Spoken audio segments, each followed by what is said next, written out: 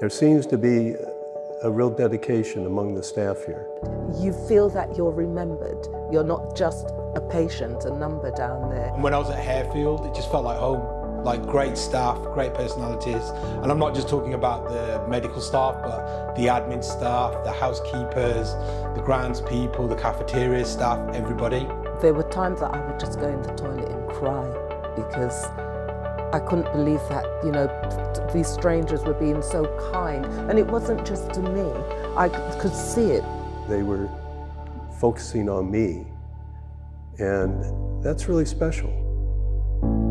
In 2009, I was 14. I had a rerouting of the left coronary artery to the right side. It was obviously a lot to take in, but everyone at Brompton, from people who done the scans to people who actually are doing the surgery, everyone's been really supportive and clear about what's going to happen in the future.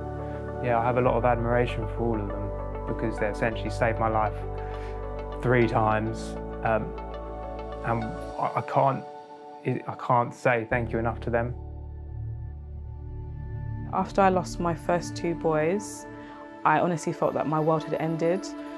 The midwives were obviously amazing, and then they said that they would like to bring a bereavement midwife to come and speak to me, and that really helped. And I just remember how gentle she was. I said, I can't keep getting pregnant and losing these babies. So I never thought I'd be a mum. I couldn't see that happening.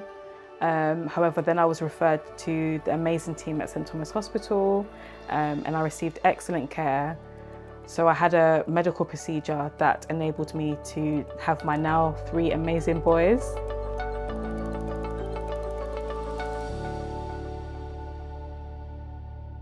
The fact that I know I've got a reliable source that will come in and help my father takes a weight off my mind, because if they didn't, then I really don't know what I'd do. The ones I've got coming, you know, is really, really understanding and good.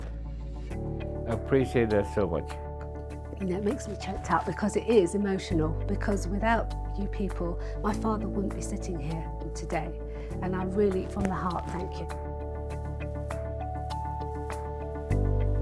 My name is Elliot and I'm 6 years old and I've had a kidney transplant.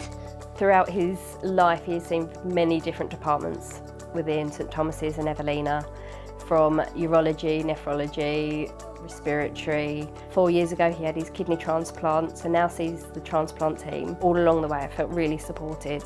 If we as a family had any questions, they would always answer them straight away, but they also listened to us as well. On his schoolwork, he wrote, "I love London because my hospital's there."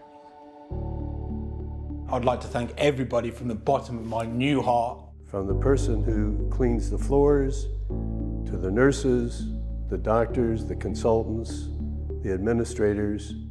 You make Guy's and St Thomas's. You are Guy's and St Thomas's. So thank you so much. I'll never forget the help I've had and how people have been to me, so I really appreciate it. So yeah, thank you so much. Thank you, Guy's and St Thomas.